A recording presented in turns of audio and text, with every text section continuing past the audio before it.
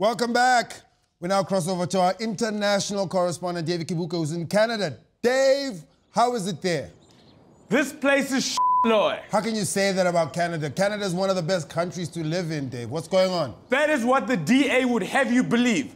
Because the DA tell their members that when they die, their souls will go to Canada. But what they don't tell them is the mayor of Toronto is a crackhead who is refusing to resign. Funny you should say that, Dave. I was just talking about the DA earlier. The DA go whichever way the wind blows.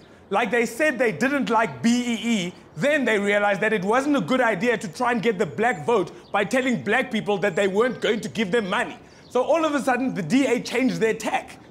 Their what? Their tack. Like they changed what they were saying.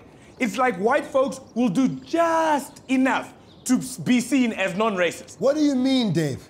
Like in sports, white folks say they want sports to be multiracial, but then they put the minimum amount of black players in the teams. And they put them in positions where they can't influence the game. Like in rugby, black players are always on the wing. You can't influence the game when you're on the wing. Sometimes wings spend the whole game without touching the ball. If white folks are serious about transformation, they need to put black players in positions like fly half and flank. Even the ref must be black, not wings, wings, wings. This is not chicken nugget. Okay, back to Canada. How did the mayor of Canada become a crackhead? Who knows why he became a crackhead? Because I can understand how people become alcoholics, because alcohol companies always advertise by telling you, drink this drink, and people will think you're awesome. But there are no ads that say, smoke this crack, and it will make you funky and fresh. That's why I can't understand how comrades started smoking Peter Stuyvesant. Why not Peter Stuyvesant? Because Peter Stuyvesant used to advertise by saying, if you smoke our cigarettes, you can have fun and ride on a jet ski. But we all know the situation with black people and swimming pools, let alone jet skis.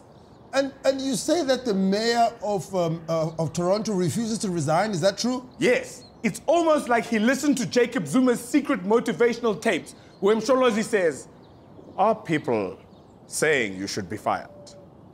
Are even some of your own people calling for you to resign?